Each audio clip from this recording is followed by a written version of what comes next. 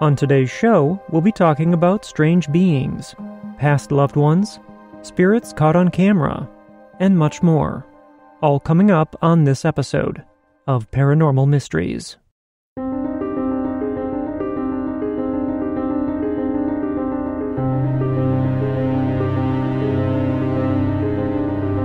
Thank you for joining me and welcome. I am your host, Nick Ryan. I hope everyone had a great weekend. And before we start, I'd like to say thank you to everyone for the well wishes and kind thoughts over the last week. It's helped immensely. I'd also like to say thank you to Aaron, Bradley, Kelly, Carolyn, Parum, Asher's Fluffers, Carrie, Olga, Dean, and Lindsay for their support and generosity. If you enjoy the show, please remember to subscribe, share, and review the podcast. This helps us by helping new listeners to discover the show. And if you'd like to support us even further by becoming a patron or by donating, please visit us at patreon.com/paranormalmysteries or at buymeacoffee.com/paranormal. These links and others can be found in the show notes. And if you've encountered the paranormal and would like to share your story, please email me at paranormalmysteriesPodcast@gmail.com. All experiences, no matter how big or small, are always welcome. And of course, with that in mind, our first story comes to us from James, and James's story is called Little Person. James says, "Hello, Nick. I've been listening to the podcast for about 2 weeks, and I'm almost all caught up. I wanted to share this story, as I have not heard anything like it so far on here. This happened in 2011 in my hometown in Oklahoma. I had woken up in the middle of the night to use the bathroom, and this is nothing out of the ordinary, as it happens a lot. As I was in the bathroom, I felt as though I was being watched from the window next to the toilet. I scare pretty easily, so I thought nothing of it, and I ignored the feeling. A short time passed, and I was growing more uneasy. I then found the courage to look out of the window, only to see a small figure with its hands pressed on the outside windowsill, looking at me. Upon me seeing it, it dropped and began to run around the side of my house to the front. I quickly ran out of the bathroom to the front window in my house to see if I could see it. I looked and saw a small figure about the size of a toddler sprinting across the highway into a field, and it then disappeared. Just a little background. I have 3 close neighbors who all have kids around my age, but no children. After seeing this and not believing what I had just seen, I checked the time to see what it was, and it was 3:40, much too early for anyone to be awake. I think I was in shock, but I went to bed anyway.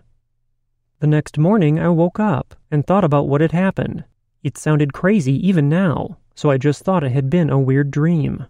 I went to the bathroom to the same window and looked out. To my surprise, I saw a 5-gallon bucket right at the base of the window, as if something had used it as a step stool to peer into the window. I then realized that what I had seen had actually happened, and I just had a weird feeling after that.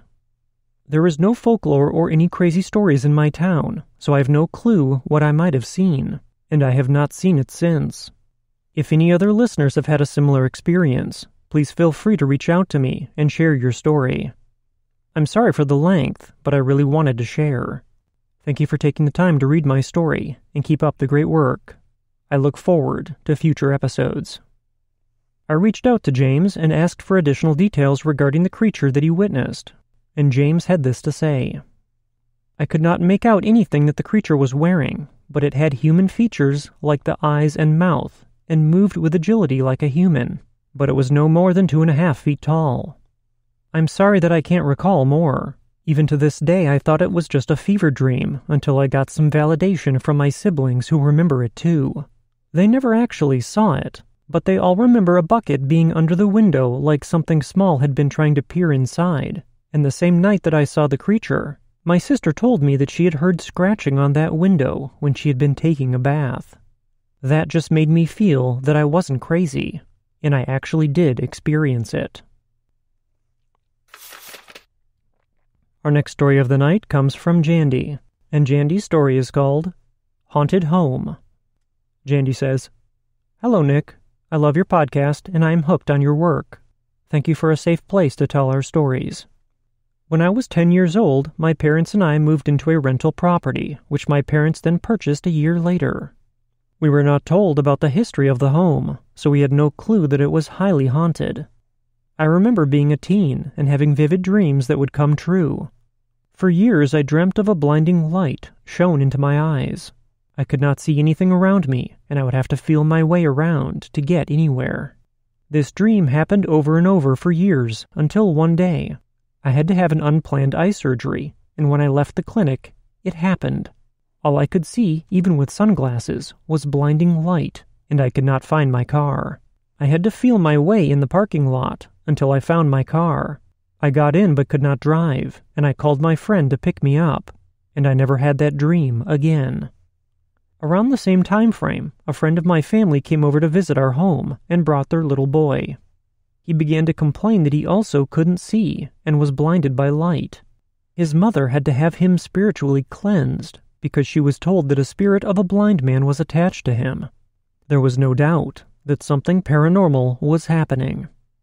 Some of the weird things that happened were items being misplaced or moved, and disembodied voices that came from nowhere. At age 18, I got engaged, and my ring disappeared in the house. I never found it, but it was for the best. I broke it off because my ex became very violent, and I had to get a restraining order to keep him away. Years later, while sweeping in my room, I found an antique engagement ring from the 20s or 30s era in the wooden baseboard. It was not the ring that disappeared, and I later found out that the woman who originally lived in the house was murdered by her jealous and violent husband. I really think that she was trying to keep me from the same fate that she endured. As for the ring, I am thinking that it was hers. We lived there for a total of about 15 years, and my mother ran a small assisted living for the elderly and had about 7 or 8 patients throughout 15 years. Of course, being elderly and in the late stages of their lives, some of them passed away in our home. This opened the door to the dead. My mom hired my aunt to help her with the patients, and one morning while caring for a patient, my aunt screamed for help and ran out of the room. She told my mom to look at her forearms. An unseen force had grabbed her by the wrists and shook her. It left red marks on her wrists, and my mother said that when she looked at my aunt, that she was pale and looked different. My mom then said it was a spirit that tried to attack her, and she felt the energy go right through her body and then leave the house. We saw many strange figures walking around the property, just out of the corner of our eye. Doors opened and closed, etc. My television would turn on every day at 4 p.m. and tune in to Baywatch, the same channel and time every day. When I moved out, I took my TV with me, and it never happened again. We moved to a new house and on to new hauntings, but that's for another email. Thanks for your amazing podcast, and keep up the good work. Jandy. Our next story of the night comes to us from Joseph, and Joseph's story is called Demon in My Bathroom. Joseph says, Hey Nick, I have been a big fan of your podcast for a year so far, and love listening to you at night. I am not used to experiencing the paranormal on a common basis. I have only had 4 paranormal events, but this one is the most recent, and truthfully, the scariest that has happened to me. I live in Colorado, in a recently built town, and I am the first owner of my house. The reason I bring this up is so that you and the others know that there was no one of demonic interest before me. In my house, I have experienced strange things happening, like random holes appearing in my walls, and doors slamming while I'm on the other side of the house. The strange thing is, I haven't seen the thing causing it, until tonight. I was cleaning my house, and today was an oddly calm one, with no stress or anything to upset me. However, this all changed when I was getting ready for bed. I grabbed some shorts and put them on the toilet seat cover. This is needed information. When I got in my shower, the water was hotter than normal, and there was a good 2 inches of ice around my house, but I didn't pay any attention to it. I started to think that something was up when my shower light was shorting out, or that's what I thought. Then I noticed a huge dark muscular entity behind me. I kid you not, my legs gave out, and as I was falling to the ground, the thing's arms launched forward at me, picking me up and throwing me halfway across the room. I happened to sleep with a cross on my nightstand due to other events, so I crawled because my legs were still paperweights, and I grabbed the cross. When I pointed it in the direction of the demon, it picked up my shorts and put them in front of his face, and quite simply vanished. I haven't been able to locate my shorts either. I hope this finds you and the listeners well, and if there are any ways that I can purify my house, please let me know. Thanks for reading my story, and good night. I contacted Joseph after this email and gave him the name of a couple people that I thought could help. But if you have some advice or thoughts for Joseph, please send me an email, and I'll be sure to forward it on to him. Our next story comes to us from Mike, and Mike says, "Hey Nick, I wanted to send you an email in the hopes that it's yet another story that your fans can enjoy. I have heard many stories on your show, and have had experiences with just about all types except Bigfoot and UFOs. The story I'm about to share is what led to me actually becoming a paranormal investigator. While doing this, I have found out that I am what's called a light worker. It is something I enjoy doing, and I have grown to love helping spirits cross over and helping to get rid of any dark entities. I apologize for its lengthy content, but there is a lot to this story that I'm keeping out, as it would be much longer. But this is the basic rundown. Growing up, my stepdad was a very hard-working man. He drove a truck, so he was always on the road, and home mostly on weekends. He was the typical tough, bearded man that very rarely showed any emotion, not even a little "I love you" or a hug. This is probably due to the fact that he didn't really have a father growing up, so he did what he knew. Let's fast forward to 1998, before my little brother was born. One morning at work, while he was strapping down a load to haul, his truck was hit by another, and he flew off the bed, crushing discs in his back. This led to surgery after surgery, and pill after pill. Eventually, these pills became a major problem, as addiction set in. Over the course of 8 years, he became more hostile, angry, and sometimes even violent. He was never abusive towards my mom, except for one time that I can recall, during which I got in the middle, and it wasn't a good time for him. Due to this addiction, we grew farther and farther apart. His addiction turned to paranoia and placing blame, and I lost count of how many times I was accused of stealing his pills. At age 18, I had finally had enough and moved from the house. After I moved out, our relationship began to grow apart.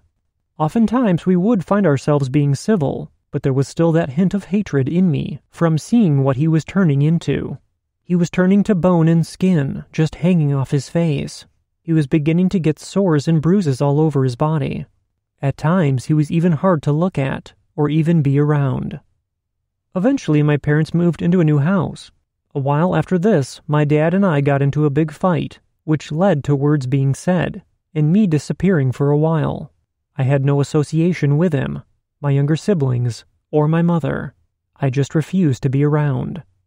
Now don't get me wrong, I'm not trying to paint an evil image of him. There were still good days with him, even during the quarrels and addiction. He was still the man that even when high would have given you the shirt off his back. I just kept reminding myself of what he was like before his accident, and I kept telling myself it's not him, it's the drugs. One of the last memories I had was when my mom had finally had enough and made my dad leave. Because of this, I decided to try and mend the relationship with my mom and come around more. My dad, hearing I was over, decided to show up with a baseball bat and threaten harm upon me. This resorted to the cops being called and my dad being arrested. He was ordered to go to rehab, which he left, and resorted back to drugs, and my mom allowing him back. Again, I left the situation and stopped talking to them. One night as I was laying down for bed, I heard a pounding on the front door. I awoke to answer it, and to my heartbreak it was my sister in hysterics, grabbing and hugging me and saying, "He's gone." I broke down. I was upset as I never got to say goodbye, and the last time I saw him was when he was being arrested. I felt guilt. When he passed away, I put everything aside and helped my mom around the house. But the one thing I refused to do was stay the night, as he had passed in that house. I was scared, upset, and curious. I just wanted to see him one last time. My 21st birthday was 2 months after he had passed. My mom took me to see Def Leppard and Journey. We sat third row, and all I could do was picture my dad there with us, as he loved those bands, and I wished for nothing more than for him to have been there with us. That night, with it being late, I decided to stay at my mom's and sleep on the couch. As I laid there, all I kept asking was, "Did you love me? Am I going to be okay? Are we going to be okay? I'm sorry for everything." Once I fell asleep, I remember floating above my body, and I saw myself sleeping on the couch. As an investigator now, I now know this to be an out-of-body experience. I then saw myself walk from the couch to the door leading to the kitchen. As I turned the corner in the kitchen into the dining room, there stood my dad. Young, smiling, healthy, just the way I remembered him growing up. He was surrounded by the brightest light possible and focused on me. He looked at me, he hugged me, and said, "I love you, and everything will be okay." At this point, I woke up, looked around, and felt relief. Doing more and more research in the field, I've learned that he was there to communicate with me. You know when a loved one is there to communicate when they are surrounded by light and focused on you and make you the point behind the dream. I have plenty more stories which I might submit, but wanted to start with a nice one. Thank you, Nick, for all you do, and keep up the great work. Mike. Our next story comes to us from Katya, and Katya's story is called Demon or Ghost. Katya says, "So this was a few years ago, and we had been living in this apartment for a year or two already with my parents. Me and my mom have always been able to feel things and occasionally see things, but this one time I had family staying over, and me and my cousin were staying up watching TV and playing around. Please note that this whole building is somewhat old, and you can hear people coming up the stairs or hear someone coming down the long hallway. My aunt and grandma had been staying in the living room, and it was late, and the door was completely closed, so as not to disturb anyone sleeping, and the door had swung open, and we then looked at each other, thinking that it was our aunt, because she would often mess around with us. We called out to her, but she then texted us and said that she was laying down. I then saw a slight outline of a tall person in the doorway. My stomach was feeling uneasy, and then all of a sudden, the door slammed shut. We then locked the door and continued watching TV in the quiet. While living there, both me and my mother had experiences, and I have always felt as if I wasn't supposed to be there." Our next stories of the night come from Jesse, and Jesse's stories are called Saved Bird and Photo of a Ghost. Jesse says, "My grandpa was in Vietnam when the chemical gas Agent Orange was sprayed, so my aunts and uncles were born severely handicapped. In 2007, my Aunt Dee Dee passed away. My aunt was handicapped and could never walk or talk, but she had a huge personality, and she was always laughing and smiling. In our backyard, we had this couch-sized swing that she always loved to swing on and enjoy the nice days outside with the family. So on the day of her funeral, my whole family was in the kitchen, where we have a perfect view of the swing through the glass back door. We then see a tiny bird sitting on the bar above her swing. My mom quickly snaps 3 photos in a row with her flip phone, and the bird continued to sit there. It did not fly away or anything. About a month later, I'm playing around on my mom's phone, and I look closer at the 3 photos. In the first photo, below the bird, there is a huge white or light patch laying on the swing. Part of my aunt's handicap was that her hip stuck out really far on one side, and her legs were bent or crooked at a certain angle. This white shadow was exactly the shape of her body, laying in the swing. In the second photo, with the bird still sitting in the same spot, the white light in the swing is now gone, and slightly higher above the swing, but below the bird is a white ball. At the top of the swing, maybe like 4 feet above the bird, is what now looks like 3 glowing stairs. Just white step-shaped lines. Definitely not a cloud, and it was not in the first photo, nor did the sky look like that on that day. In the third photo, the bird is still in the same place.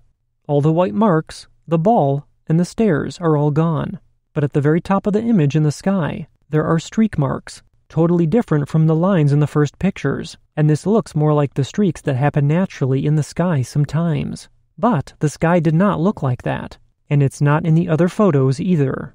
So, I personally think that we watched my aunt go to the next life, or hopefully heaven. It could be argued that it was a glare, or just bad phone quality, but it seemed too detailed to be anything but something unexplainable. My next story is about a dream that my mom had about a week after my grandfather's death.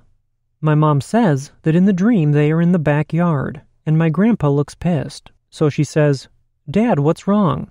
And he picks up an empty rusted birdcage with the door open and says, "It's been 6 days, Lee. It's been 6 days." Then she wakes up. After asking everybody in the house, she found out that nobody had fed my grandpa's bird in exactly 6 days. Everyone assumed that someone else had done it. Lola the bird is still alive and happy and healthy. We've thought about if maybe it was just my mom's subconscious, but my mom would have had no way of subconsciously knowing that it had been exactly 6 days. So I think maybe my grandpa came to my mom in a dream to save his bird. If you do read this and or share it on the podcast, I want to say thank you so much, and I hope you and everyone stays safe and has a good day. Love you guys. Jesse. As we come to the end of tonight's episode, I'd like to say thank you to all of you for tuning in, and a special thank you goes out to James, Jandy, Joseph, Mike, Katia, and Jesse for sharing their experiences. If you've witnessed something that you can't explain, please contact me at paranormalmysteriespodcast@gmail.com or visit us at paranormalmysteriespodcast.com and click on the Tell Your Story link. All of our contact information can be found in the show notes. Until next time, I hope you all have a safe and healthy beginning to your week, and we'll see you back here on Wednesday with our next episode. From everyone at Paranormal Mysteries, thank you for listening, and please remember, don't wait for the unknown to come to you. Get out there and find it.